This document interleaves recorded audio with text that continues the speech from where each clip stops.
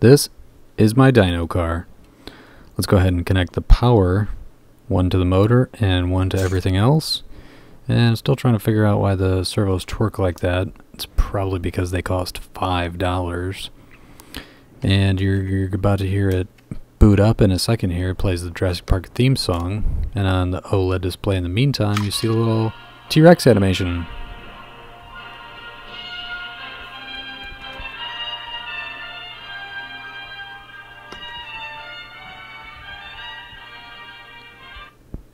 Fantastic.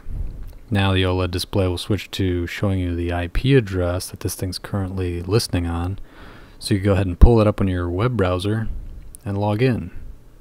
And then you hear this awesome sound. And you'll see the webcam also light up. So now we have live video. Yeah, we're connected and controlling it with an Xbox controller. So it does that, which is awesome. We've got servos for pan tilt. That's kind of the full range. So if I move the stick pretty slowly, it's pretty good resolution in all this. You can move around. How cool is that? Come on, this is awesome. So we've got the RGB LED eyes. You can move everywhere. You can play sounds. Does that? I mean, come on. Come on.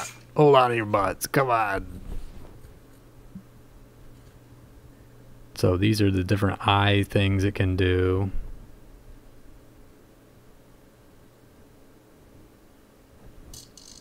You can move the jaw, of course.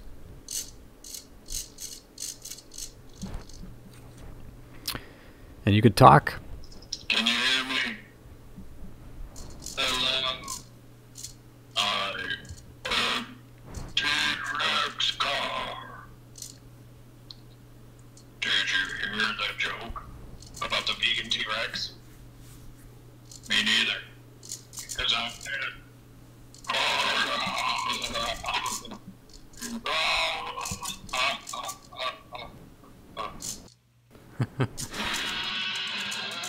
And we got two-way audio with WebRTC, as the rest of the sounds. The human piece of toast. You didn't say the magic word.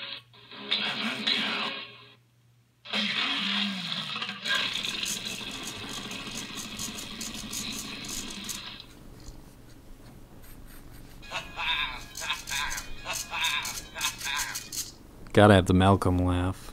Are those meat-eating metasauruses?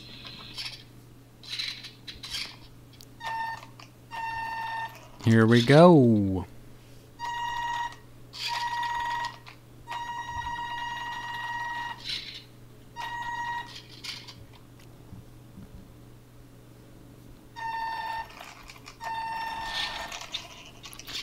So I wrote all the code for the throttle and everything, and currently it's limited to like way low throttle because this thing goes ridiculously fast.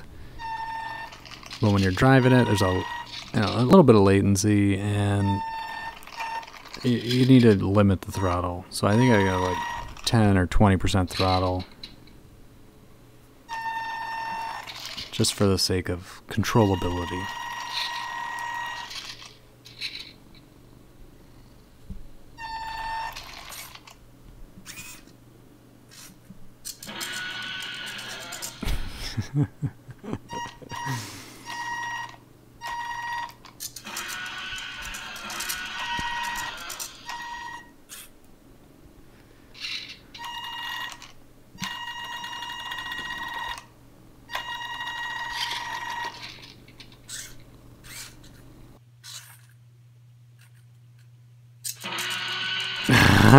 So that's my dyno car.